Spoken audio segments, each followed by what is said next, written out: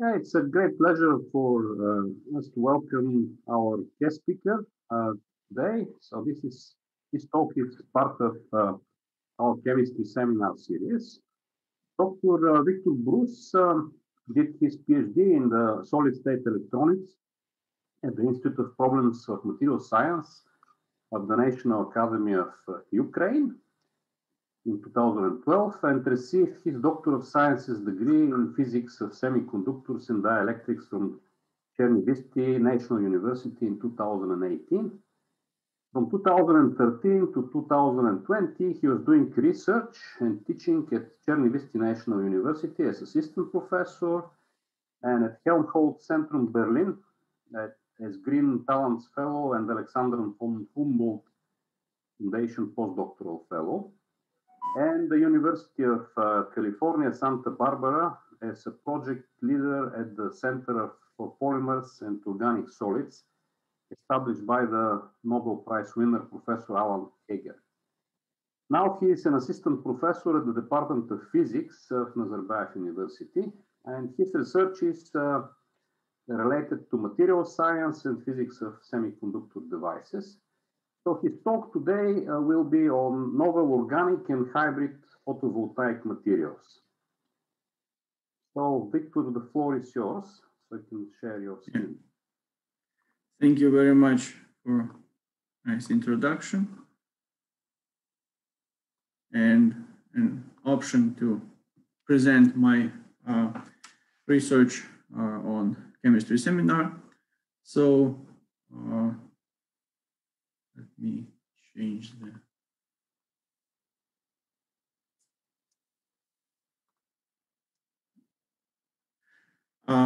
So first, I would like to show you the most common organic, inorganic, and hybrid organic inorganic type of solar cells. And these types of solar cells represent most of the solar cells which are available on the market nowadays, and active research is going on in these directions. So as you may see that all of these types of solar cells possess some advantages and disadvantages, and it's quite natural that based on the functionalities, like additional functionalities which you expect from solar cells and like photovoltaic materials, you will pick up for some practical application different types of these solar cells. In this talk, I will focus my attention on organic and hybrid, organic, inorganic, perovskite solar cells, and more particular we will talk about generation recombination processes in organic solar cells at the first half of my talk, and the second half of my talk will be dedicated to photodegradation of hybrid organic and organic perovskites. So let us start with the organic solar cells, and definitely we should introduce the organic plastic semiconductors. So when we hear this word plastic, we usually have some associations with insulators, like electrical insulators, because that's what our everyday experience tells us. However, there are some types of organic materials, like polymers, with alternating double bond, where electrons are quite weakly bound, and they can be delocalized all over the polymer chain. One of the example is polyacetylene, and it's one of the first organic semiconductors reported in early 70s. Maybe about 30 years after this publication, three co-authors of this paper got Nobel Prize in Chemistry for discovery and development of conducting polymers, since they found really wide application in different electronic and optoelectronic devices and made a huge contribution on the development of electronic material science. So in particular, I had an honor to meet in person and work for some time in the same institution, Center for Polymers and Organic Solids, with Alan Heger, Nobel laureate. He is a professor of physics, however, got Nobel Prize in chemistry and recently retired. But it was really interesting experience to work with the father of organic electronics. And what is really nice about organic semiconductors that in comparison to inorganic counterparts, by adding different molecules, it's possible also to change their conductivity, so realize electrical doping. And for instance, in our recent study, we explained the two-step mechanism of doping conjugated polymers by Lewis acids, and in particular this BSF small molecule. And we showed that it's possible to change conductivity of these organic semiconductors by many orders of magnitudes. We are adding a certain concentration of these small molecules and realize electrical doping that definitely broadens possible applications of these materials. So talking about organic solar cells. So here is some general schematic representation of an organic solar cell.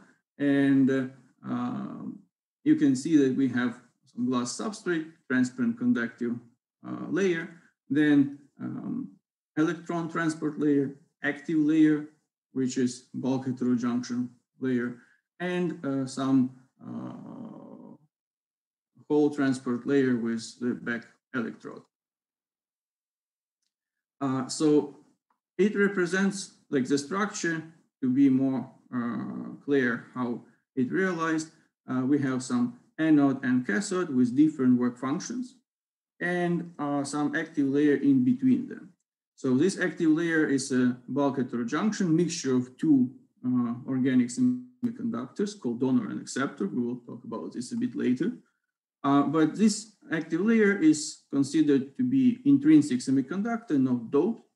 And under equilibrium condition, when we have the same Fermi level for all system, because of initial difference in work function, we get some band bending in the active layer of this solar cell. And since it's intrinsic semiconductor and we have uniform electric field between anode and cathode, this band bending is linear. So this slope in bands, actually band bending, provides some driving force for separation of photo-generated charge carriers, and that's the mechanism, very general mechanism of producing some photocurrent. So here on this part of the slide, we can see the electrical equivalent circuit of solar cells. We have some photocurrent generator, then we have a diode, and this diode is responsible for the dark JV characteristics, so it's a rectifier. And then, because definitely this device is not ideal, we have some parasitic shunt and series resistance. So that is a very general representation, electrical circuit representation of a solar cell. Now let us talk about some key parameters, photovoltaic parameters of a solar cell. And so this is JV curve of a solar cell under illumination. We can easily determine short circuit current, open circuit voltage. So it's like maximum current which can be generated by a solar cell in external electric circuit, like maximum potential difference which this solar cell can reach under illumination between cathode and anode electrodes. And also there is some maximum power point. It's like maximum output power which can be generated by a solar cell. This is the way how we calculate this parameter fill factor. And this is the ratio of maximum output power to the product of short circuit current and open circuit voltage. So as you see, one of the key, actually the most important parameter for solar cells is photo conversion efficiency. It's like performance of solar cells is defined by the product of all these main photoelectric parameters: short circuit current, VOC, and fill factor. And that's why, simple answer, how would we need to, what kind of materials we should pick up, and how we design our devices. We want all these parameters to be as high as possible. And that will definitely allow us to make efficient solar cells.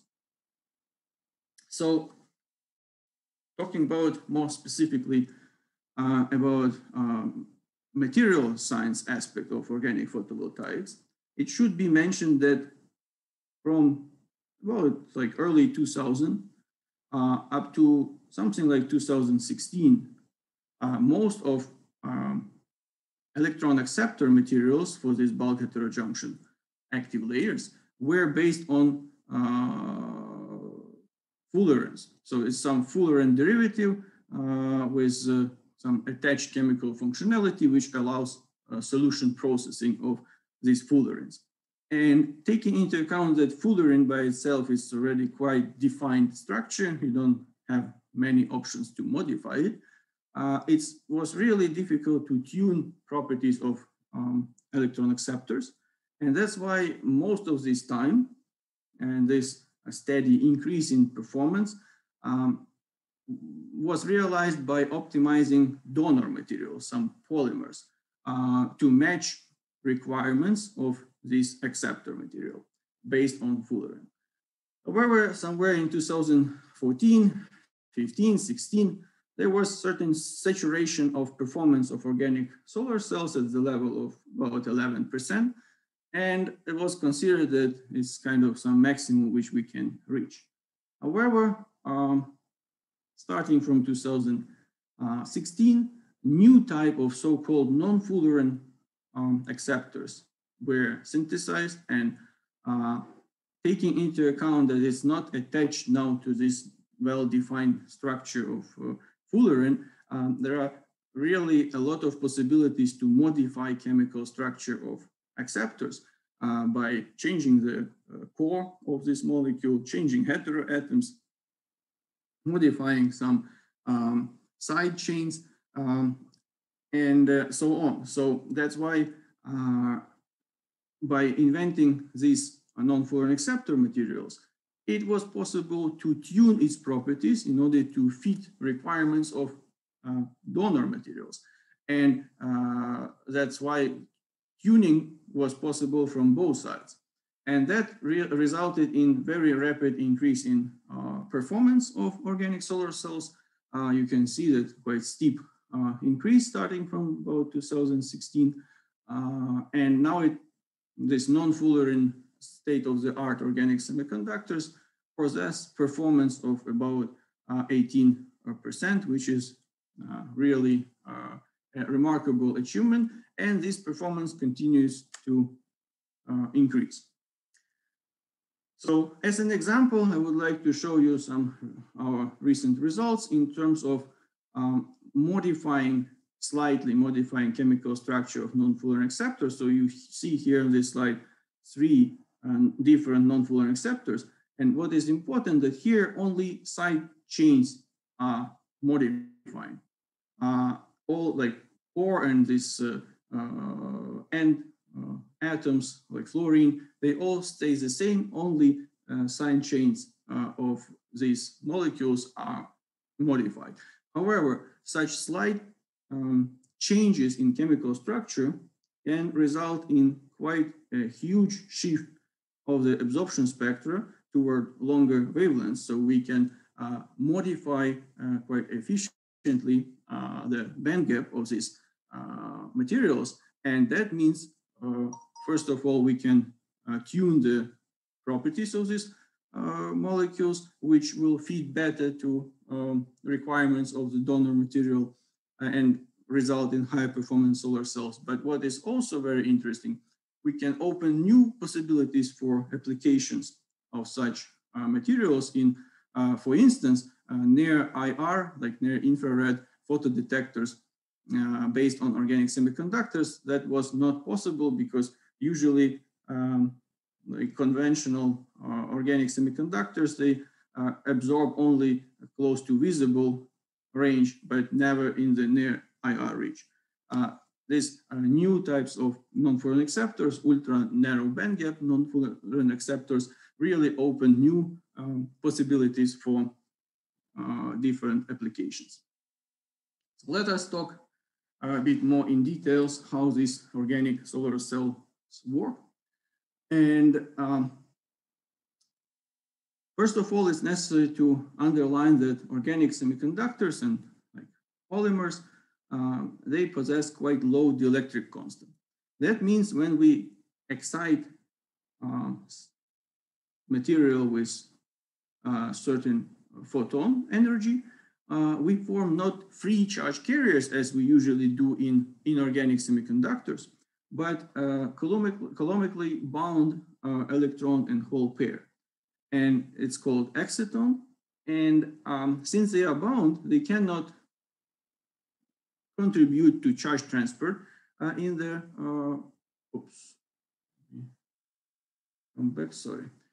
they cannot contribute to charge transport and photocurrent.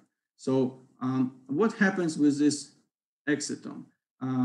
If it generates in let's say donor material, it cannot be split. So we cannot create free charge carriers. The only mechanism to split this exciton is to allow this exciton to reach the heterojunction interface between donor and acceptor.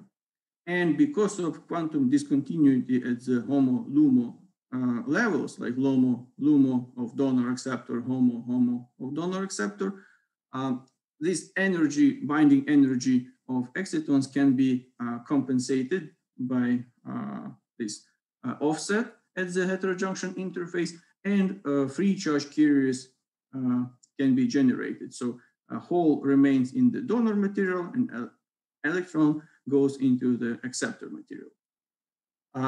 However, this is not so easy because there are certain processes which limit performance of this free charge carrier generation. First of all, we have issues with the diffusion of this exciton towards the interface. Diffusion length of excitons in organic semiconductors is in the range of 10 nanometers. That means that all photogenerated excitons should be created not further than 10 nanometers from the interface. Otherwise, they will just recombine somewhere in the material of donor or an acceptor and will not contribute to photocurrent. That is realized by self-organizing of bulk heterojunction. So we have this heterojunction interface everywhere in the bulk of the active layer. So this process is self-organized. We mix two materials together, spin coat, and also we can manipulate this process with adding some solvent additives, annealing, post-fabrication annealing, and all efforts are put in order to make the optimized morphology, like bulk morphology of this mixture of donor and acceptor. However, even if we have optimized morphology, there is a certain mechanism of losing these photogenerated charge carriers before they are separated from the exciton. And this mechanism of recombination is called so-called geminate recombination. Geminate because with this mechanism, electron and hole created from the same act of photoexcitation recombine with each other. So that happens quite in a short time frame, about few nanoseconds, and that also that mostly defined by the offset between energy levels of donor and acceptor. So we want from one side to make it as large as possible, to have a strong driving force to separate this electron and hole. And from other side, we want to make this, keep this offsets small, because then it will define the effective band gap and will limit the VOC, open circuit voltage, of these devices. So if we make too much of offsets here, the open circuit voltage by definition will not be high, and that will limit our performance. So it's always some compromise between finding the right mixture of two donors and acceptors. So let's say we overcome this problem and well, geometry recombination, and then finally created this free electron and hole. And then in ideal world, we would allow them to transport through donor and acceptor networks and be collected by anode and cathode and form some photocurrent, which can perform some useful work. However, in real world, we have additional problems. And that is so-called non-geometry recombination, which can be split in two most common types. It's bimolecular recombination, when we have direct meeting of two charge carriers at the interface of donor and acceptor of electron and hole, and so also could be called as band-to-band recombination. So it's fundamental feature of the material. If we can generate electron-hole pair by absorbing light, it can also happen that this electron-hole pair meet with each other, recombine radiatively, and also generate this photon as a result of recombination. However, there is additional mechanism, which is non-radiative recombination. Example of non-radiative recombination mechanism, when we have recombination with deep traps in this, there are some defects and some impurities, and they also cause these non-geminate recombination losses, which ideally could be ignored if we have ideal material without defects and impurities. But unfortunately, in real life, we always have certain concentration of these deep traps, and the task for specialists in organic photovoltaics to make devices with active layers with as low concentration of these deep traps as possible. And finally, if they overcome also these options for non-geminate recombination, charges are collected and generate photocurrent. So this is quite detailed description of possible photoelectrical processes which are going on in organic solar cells and define their principles of operation. So in order to translate this explanation of working principles on some real life characteristics, it's good to show some set of JV characteristics, like JV curves of solar cells. And let's assume that we have only bimolecular recombination, which is fundamental feature of the material, so we cannot skip this. But in that case, we have very high VOC, fill factor, and short circuit current. So geminate recombination, which is recombination of excitons before they split into free charge carriers, if we assume that it's field independent, will reduce only short circuit current and VOC. It's quite obvious because we will have just less charge carriers which can participate in the formation of photocurrent. And also VOC will be smaller because lower concentration of photogenerated charge carriers will result in smaller splitting of quasi-Fermi levels in the active layer. So then on top of it, if we add some Shockley-Reed-Hall recombination, like via deep energy levels, then we again reduce concentration of charge carriers which can form photocurrent. And in this case, we reduce all main photoelectric parameters simultaneously. We'll reduce short circuit current, fill factor, and VOC. And of course, if we add up all these recombination losses together, we see that all these photoelectric parameters which define performance of a solar cell, they are significantly reduced, and performance is reduced even more than separate of each of these photoelectric parameters separately. So we definitely want really understand the mechanism of recombination losses, quantify it, and try to use this knowledge in order to make recombination losses as small as possible in order to get high efficient solar cells. So how do we approach our step-by-step investigation of photoelectronic processes in organic solar cells? Definitely we need to start with the generation. So we need to start with generation of excitons and in active layer. And for that we use, in order to quantify this, quite useful tool is transfer matrix optical modeling. We can simulate optical field distribution within the active layer of a stack of organic solar cell device. And in this case, we take into account optical constants, like spectra of optical constants for each layer, which is used in fabrication of the organic solar cell. And this transfer optical modeling takes into account absorption and reflection and interference of all incident and reflected wavelengths from each interface.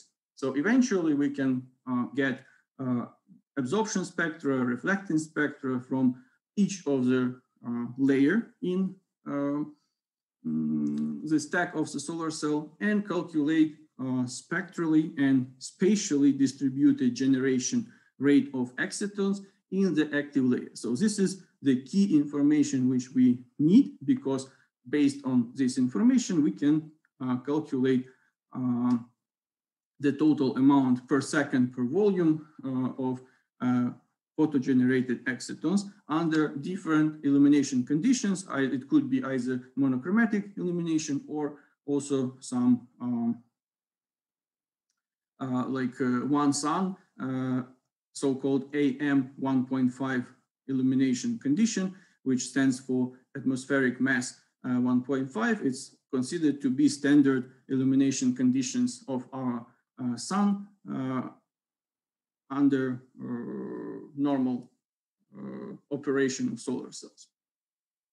So now already when we know this distribution, spatially and wavelength distribution of photo-generated excitons, we want to address geometry combination losses. Means how many, so we want to answer the key question, how many of these photo-generated excitons will be splitted and to free charge carriers and contribute to photocurrent.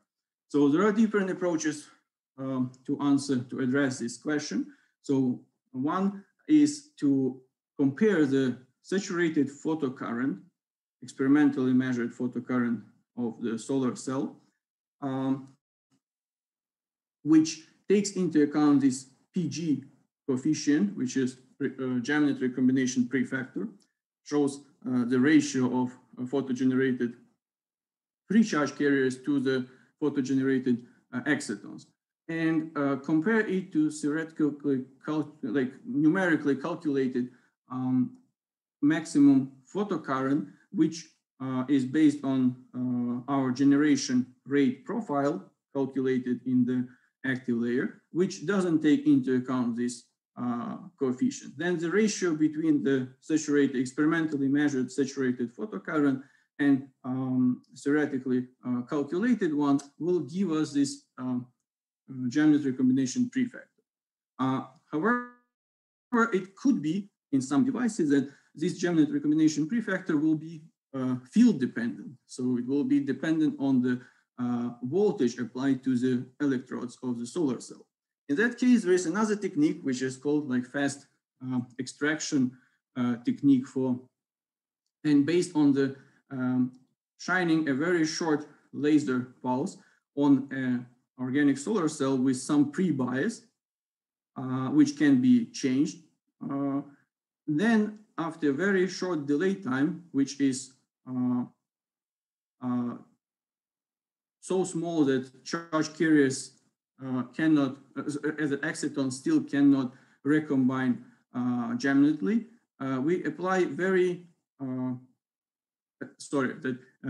short enough that charge carriers cannot recombine non-geminately, because geminate recombination happens within the time frame of 10 to like nanoseconds, and non-geminate recombination happens in the time frame of microseconds. So we have very small time delay within nanoseconds. This non-geminate recombination already not yet started, and geminate recombination already finished. Then we apply very large negative bias, and with strong electric field inside this solar cell, we extract all charge carriers in order to see how many of what is the ratio between the number of absorbed photons, which means number of created excitons in the active layer. What is the ratio to the number of charge carriers which can be collected by electrodes? Means we also can determine this geminate recombination prefactor, but that could be done at different biases, like pre-biases, and check if we have some field dependence of geminate recombination prefactor. So once we know generation rates of excitons, exciton recombination rate, which is determined by this geminate recombination losses, then we can address non-geminate recombination losses, means recombination of free charge carriers in the active layer. And for this purpose, we developed this analytical multi-mechanism recombination model, which takes into account contribution from bimolecular trap-assisted recombination in the bulk of active layer. And also, it's like my particular contribution to this field was adding the recombination rate, recombination current caused by trap-assisted recombination at the interface of active layer and different electrodes. By combining these three mechanisms of recombination, we can fit quite well experimentally measured recombination currents in all types of organic solar cells. And by fitting, we can determine some unknown parameters which define, like quantitatively determine recombination losses via different mechanisms in organic solar cells. So once we determine all unknown parameters, we can analyze contributions, like voltage field dependent contributions of different recombination mechanisms to the total recombination loss separately. For instance, from there, we can see that surface recombination plays a major role only at VOC, at open circuit voltage, at maximum voltage, which our solar cell can reach, and limits this open circuit voltage. However, it has very negligible effect on short circuit current. So on short circuit current, when we consider quantitatively analyzed short circuit current of organic solar cells, definitely surface recombination can be neglected. And by doing all this research, we allow to broaden the understanding of the device performance, and that could be expressed an example going from this simple equivalent circuit to this multi-channel losses equivalent circuit, where we take into account different mechanisms and understand better the relationship between chemical structure of donor receptor molecules, device engineering, and device performance. So that helps to provide more detailed investigation of their characteristics and deeper understanding of reasons why these solar cells perform not so well as they potentially can. So with this, I would like to switch to another part of my talk, And this is mostly really material science study. So this is photodegradation of hybrid organic and inorganic perovskites. So you may consider that photovoltaic materials should be stable for illumination, quite natural expectation. However, there are problems with that for organic and inorganic perovskites, and let us talk about this. So perovskites, this hybrid organic and inorganic materials, is quite relatively new class of photovoltaic materials, and it consists of some inorganic lead iodide framework with methylammonium organic framework in it. And such hybrid materials, so this is the most classical example. Nowadays, there are more complicated compositions, but most of them, like all of the high performance devices, they always contain inorganic and organic framework. They can vary slightly, but this is the key feature of this material. And it's actually only one known ionic semiconductor with high photoelectric performance. Usually ionic materials are just dielectric, it's like some kitchen salt. But these unique features of this hybrid organic and inorganic ionic semiconductor allows to make very high efficient devices with performance already beyond 25% under standard illumination conditions. So similar to organic semiconductors, perovskites can be solution processed, so spin coating, which is really very nice because you can fabricate them at low cost without vacuum technology. Also, perovskite solar cells share a similar device engineering as organic solar cells. So we have some perovskite active layer, hole transport layer, and electron transport layer. So what is making this material so efficient in photovoltaics? Why it performs better than organic semiconductors at current stage, and even better than many other inorganic semiconductors. So you may remember already this plot with different GV curves. And because of large dielectric constant of perovskite material, under photoexcitation, we don't create coulombically bound exciton, like electron-hole pair, but instead we create free charge carriers. So we automatically get rid of this geometry combination losses, which is very, very important contribution to high performance. Another factor, which is so known, defect tolerance. It is shown that in perovskite, hybrid perovskites, intrinsic defects like vacancies and interstitial of lead and iodine atoms form shallow energy levels, which do not act as efficient recombination centers.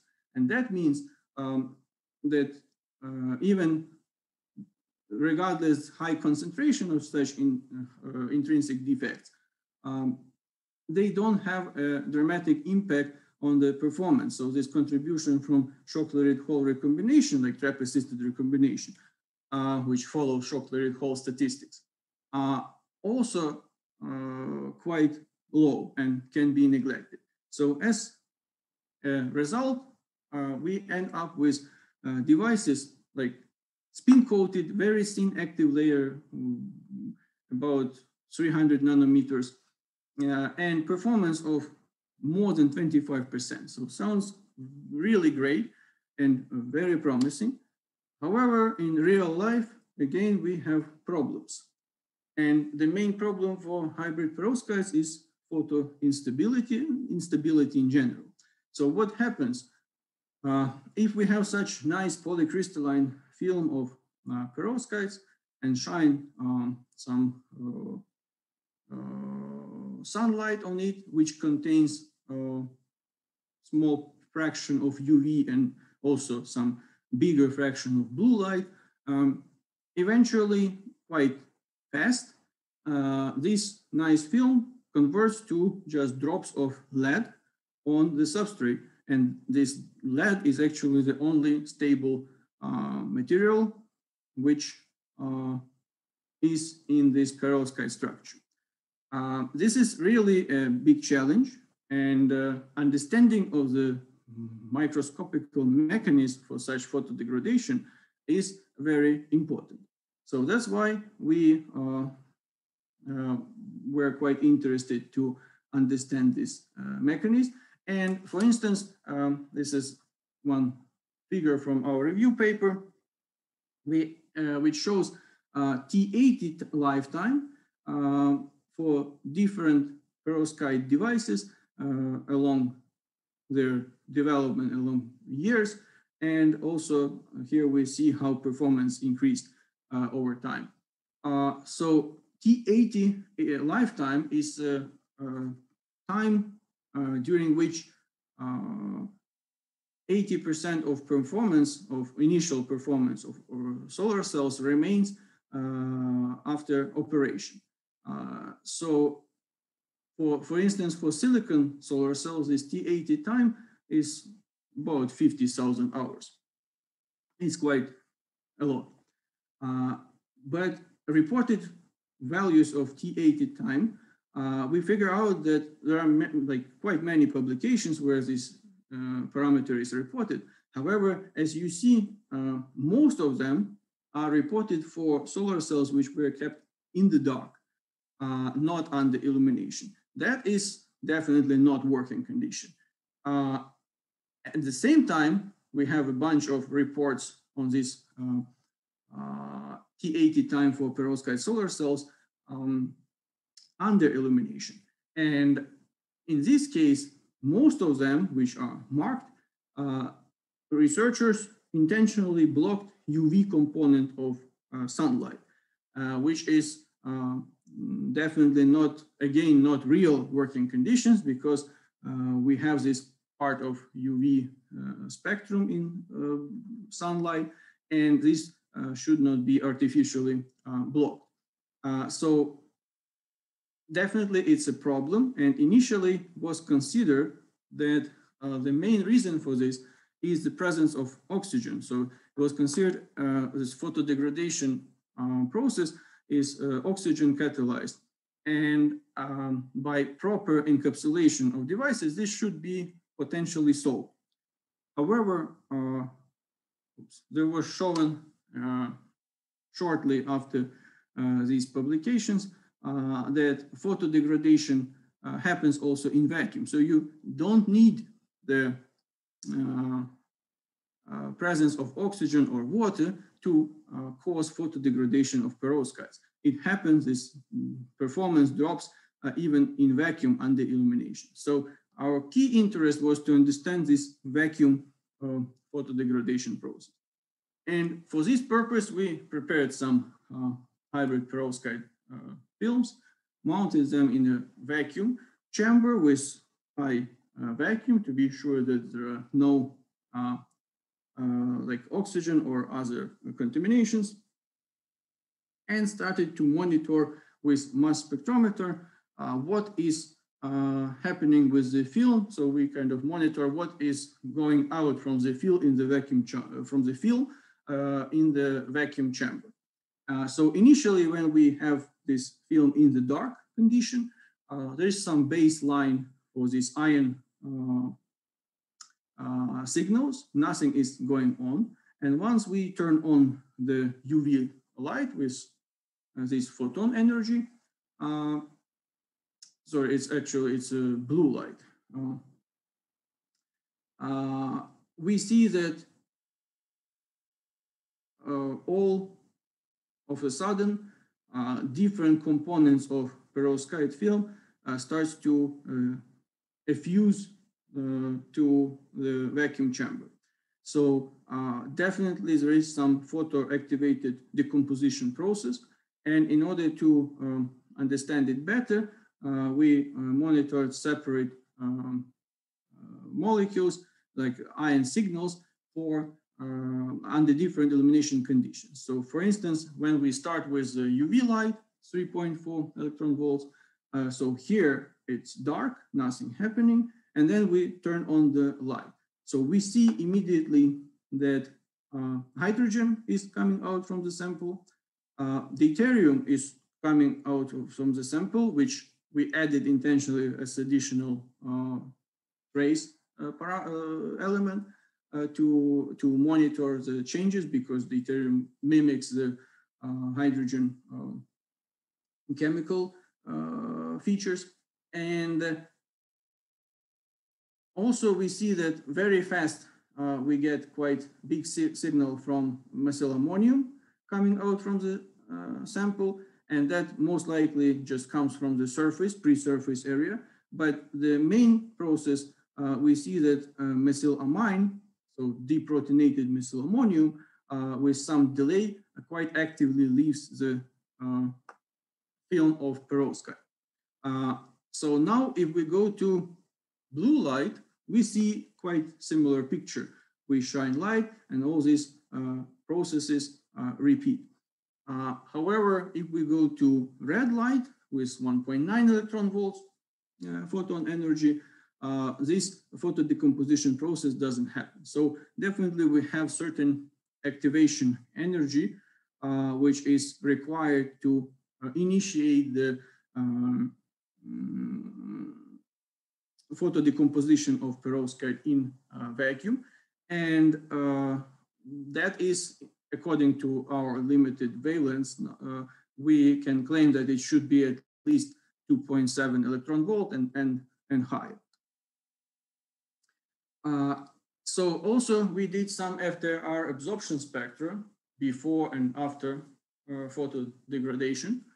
And we did it in vacuum and in dry nitrogen atmosphere to check what happens if we don't have vacuum, but still don't have any water and oxygen. And the ratio between these spectra, like these peaks here, show that we lose the NH stretching vibration modes, means we deprotonate our methyl ammonium, so from the side of ammonium. So we lose NH vibration modes, NH bonds. And in order to proceed further with the understanding of this photodegradation process, we did low temperature photoluminescence measurements. Usually what you can see in the literature is photoluminescence measurements in this region of self-absorption, and where we get a peak of band-to-band transition. It's very bright and like very high intensity peak for perovskites. However, we wanted to learn a bit more and measured photoluminescence in the short wavelength region, and have seen reproducibly these weak signals in the short wavelength region. This is really not trivial result, because according to the band structure of inorganic semiconductors, if we excite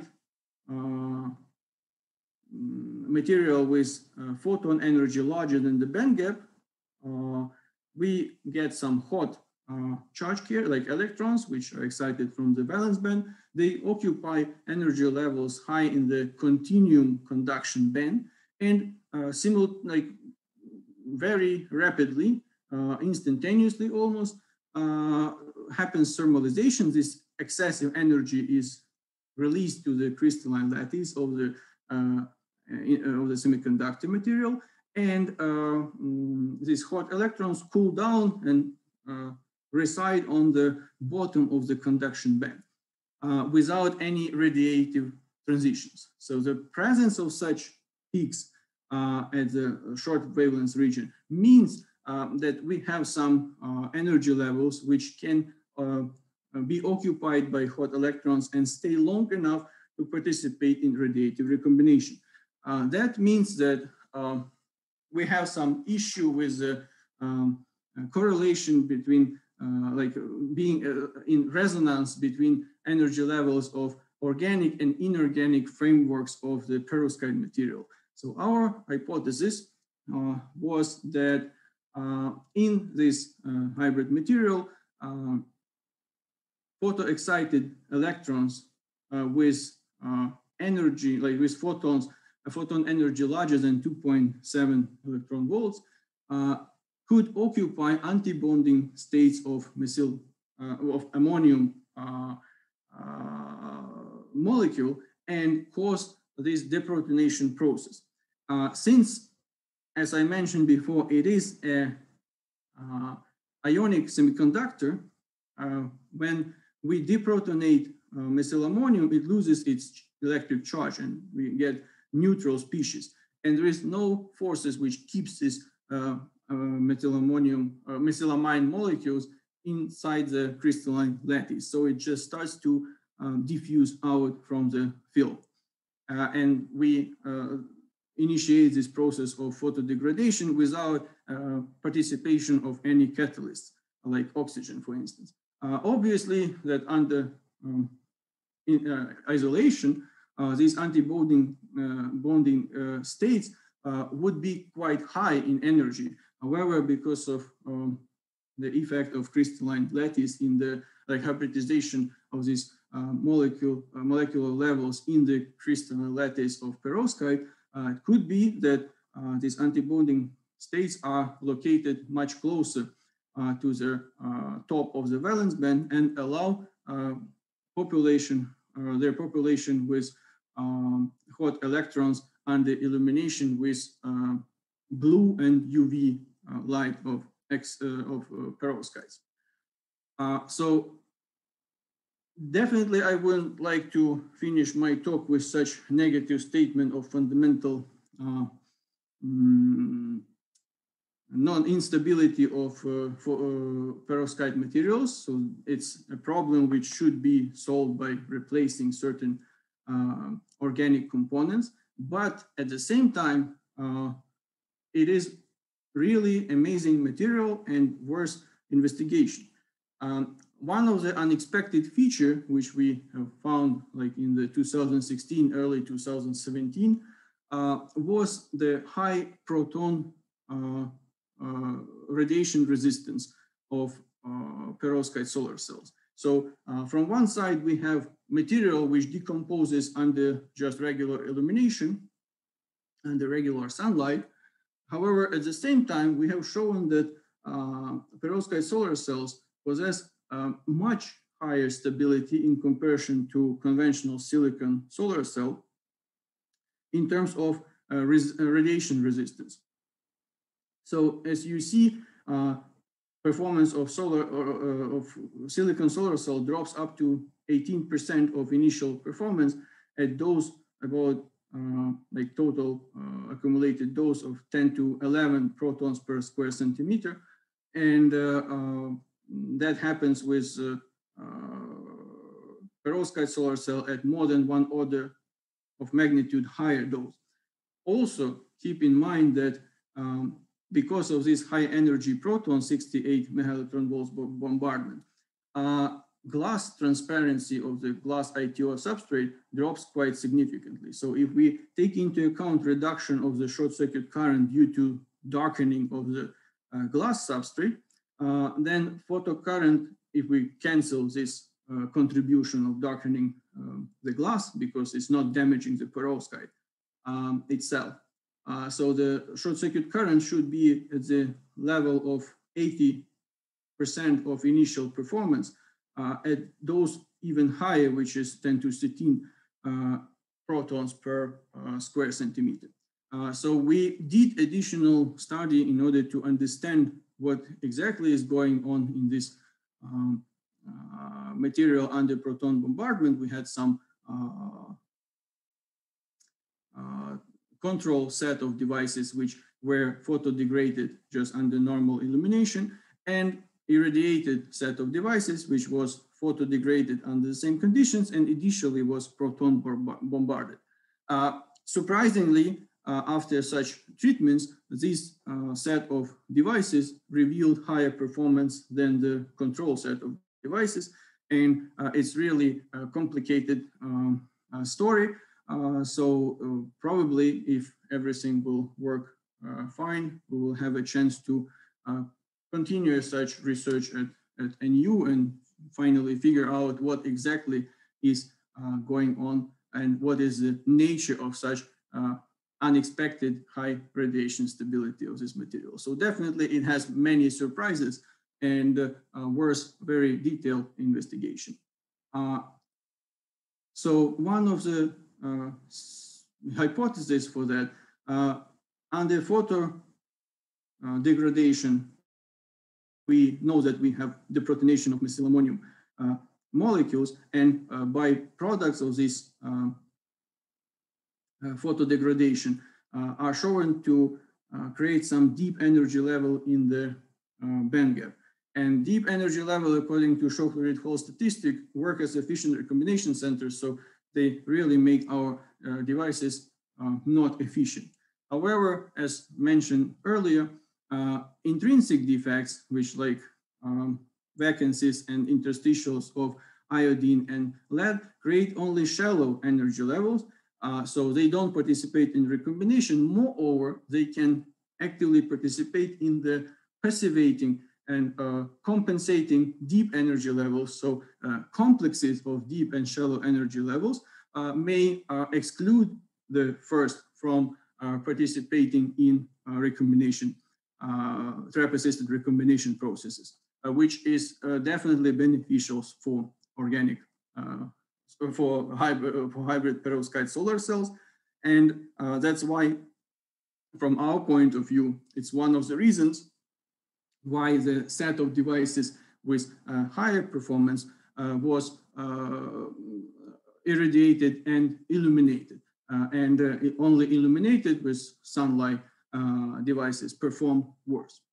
So with that, I would like to finish my talk and express some acknowledgements to Professors Quen Nguyen, Guillermo Bazan at University of California, Santa Barbara, Professor Norbert Nickel at Humboldt-Zentrum Berlin, my collaborators at CPOS Center, and our international collaborators in this field of organic and perovskite photovoltaics, and also different funding agencies for supporting my research in different institutions all over the world. Thank you very much for attention, and I will be glad to answer your questions. So thank you, Viktor, for the fascinating talk.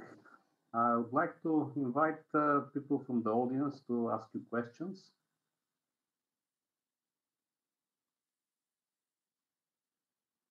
Please unmute yourself.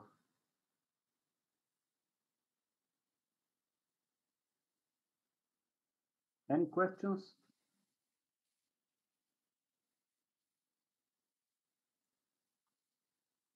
Yeah. So, can I ask one question? Yeah. About the lead absorbing the energy. Normally, lead is added to the glass to prevent the, for example, X-ray, right? In the X-ray instrument. Yeah, is it the same right. mechanism that is on the glass? I don't know what is the. So in the glass, when we add lead to the glass, we just make a special type of glass which does not allow or significantly reduces intensity of X-rays which goes through this glass. So it's the mechanism of improving the absorption of X-rays. It doesn't modify the features of radiation stability of glass. And in this case, we have energies which are like much higher than X-rays. It's like 68 mega electron volts protons. So they go through the film and substrate without being absorbed there, but because of interaction with the material, if we eliminate, radiate silicon solar cells with such high energy protons, they create some traces of defects, and these defects act as efficient recombination centers and reduce performance drastically. However, somehow because of, first of all, chemical, like crystalline structure, and also hybrid nature of this organic, inorganic perovskites, these traces, which are also formed in the material of perovskite by high energy protons, which goes through the material, they do not cause for the creation of these deep energy levels, and that's why performance is not deteriorated. Okay, I had one more question. In the very beginning of your talk, you showed the modification of the acceptor molecules. Yeah, sure. Just elongating the alkyl chains. Mm-hmm. Is it? I think it's electronically it cannot affect that much the change. Oh, it's not. Is it morphological change you are expecting? Well, morphological changes are also there, that's for sure. But let's come back.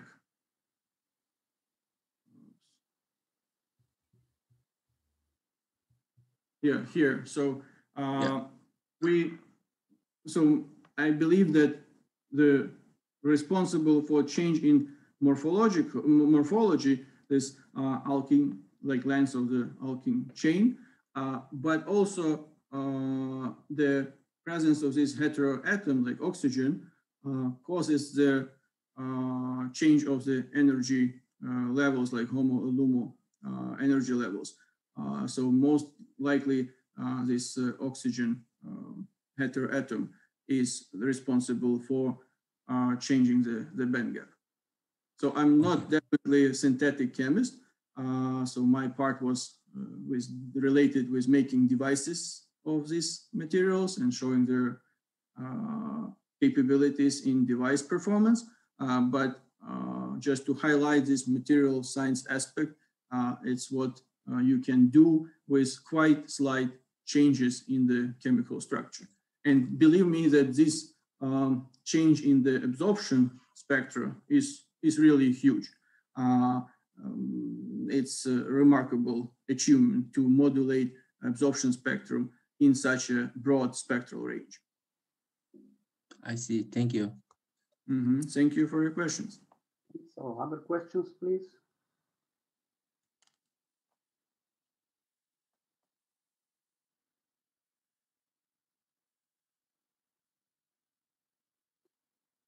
Yeah, I've got a couple of questions, Viktor.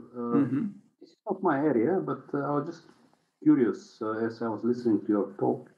So you mentioned that these new materials, Cotic 4F and similar ones, have led to increase in the performance of this type of device compared to fullerene-based acceptors. Yes.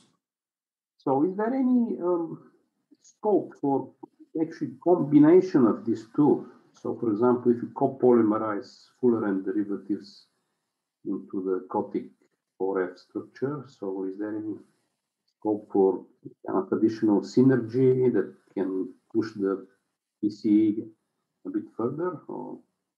So that's very important aspect of research in this field.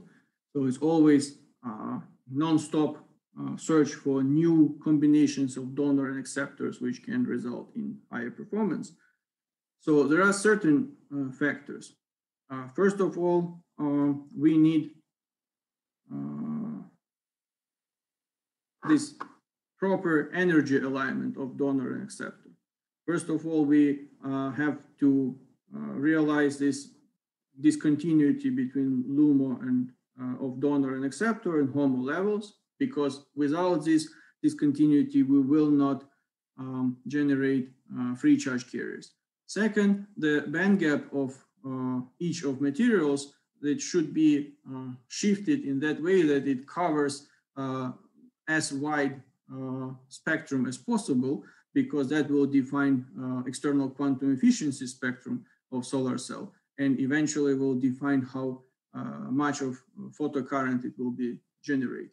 But at the same time, besides these requirements for energy parameters, we need to think about self-organization of this bulk heterojunction interface. there are certain types of materials which match perfectly in energy parameters and perform well in terms of generating free charge carriers, but they are not good in terms of ratio of surface energy and some alignment of molecules with respect to each other. In that regard, to make either like perfect bulk heterojunction, it could be either two big domains of donor and acceptor or two small domains. So if we have two big domains of donor acceptor, excitons cannot diffuse to the interface and they are lost. If we make too small, if its degree of mixing between donor acceptor is too high, then these networks of donor acceptor are too small and we cannot realize efficient extraction of charge carriers from the active layer. So as a result, they just recombine instead of geminately, non-geminately, and eventually we don't have high performing device. So it should be really a very edge and compromise between these requirements. So in this aspect, another related question would be how the photoconversion efficiency depends on the surface roughness of the boundary between the donor and the acceptor. So obviously, charge transfer would be proportional to the area of this interface. So if you are at the moment, sure. So is there any scope to like change the performance of your device in a positive way by roughening up of this surface or creating a pattern between the donor and the... So creating, yeah, definitely you're right that there is a dependence of performance and surface area of this bulk heterojunction. It is very difficult to control it reproducibly because, as I mentioned, it's self-organized process. We just mix two materials together and hope for the best. That's how it works. We do not make patterns because those resolution for patterns which would be capable of doing, they are not enough to make good bulk heterojunction morphology because we are talking about domains in the range of 10, 20 nanometers. It's quite a challenging task to make it intentionally. So and again, it should be like uniformly distributed within the volume of the active layer. So there is an option to make some minor changes of the morphology, and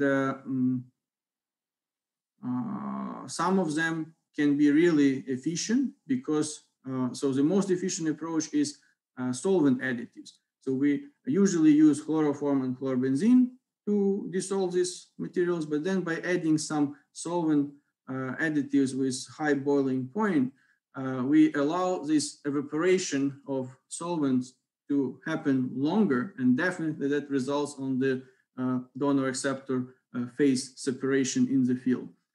There are some devices, some combinations of donor acceptor materials which cannot operate efficiently without any solvent additives. So without solvent additive, it's like 3%. With solvent additive, it's 15%. So that is makes a dramatic difference in performance.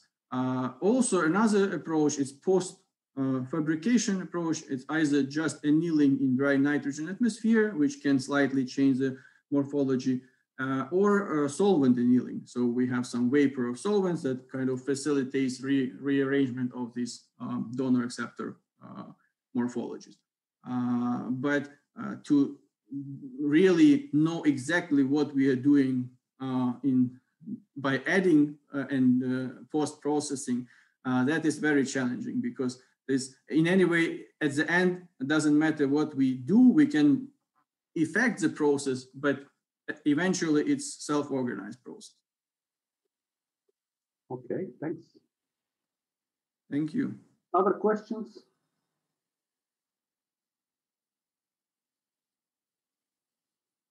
So I have one concluding question, if there are no others.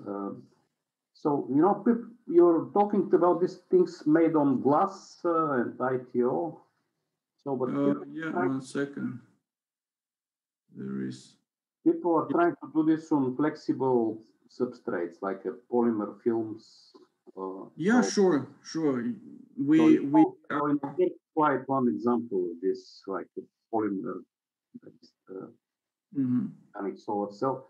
So do you can you elaborate about how the radius of curvature of the bending of this material after it has been produced in a flat state would on the photo conversion efficiency? So for example, you would imagine that if you bend this layer, so some fracturing may occur in each of these layers, and these stresses can accumulate at the interface between the donor and the acceptor. Is there kind of some clarity how this may? Sure. We definitely these processes are definitely happening, and I particularly didn't work with flexible substrates. However, that doesn't mean that we'll not do it in the future. And it's one of the key requirements to test for bending and its effect on performance. What I would like to underline here that plastic organic semiconductors, they inherently possess this feature of like flexibility. So in terms of affecting the active layer, it's not so dramatic. They should be quite tolerant to this bending. However, there could be issues with the interfaces. That is definitely the key point to pay attention because if we damage the interface, we'll get surface recombination and that will kill the device performance. Also, what is interesting to mention in this aspect, it is intrinsically flexible, but most of organic semiconductors are not intrinsically stretchable. Yeah, so this requirements for chemical structure, which provides high conductivity, does not correlate well with the requirements for high stretchability. And there is another like big field of possible applications in stretchable, like some medical implants and stuff like that. So it should mimic skin, like human skin. So that's another challenging task to address. And recent studies have shown that non-foreign acceptors with certain chemical structure, they can actually help with this stretchability of bulk heterojunctions in comparison to fullerene-based bulk heterojunctions. So they are more brittle. However, it's still under a very early stage of investigation. Oh, thanks very much. This was very interesting. So if we don't have any other questions, so I would like to thank our guest speaker. Viktor, thank you very much for your effort. And thank you for attention. So it was a great pleasure having you at our chemistry seminar. Yeah. Thank you very much and have a good day. Thanks. Bye-bye.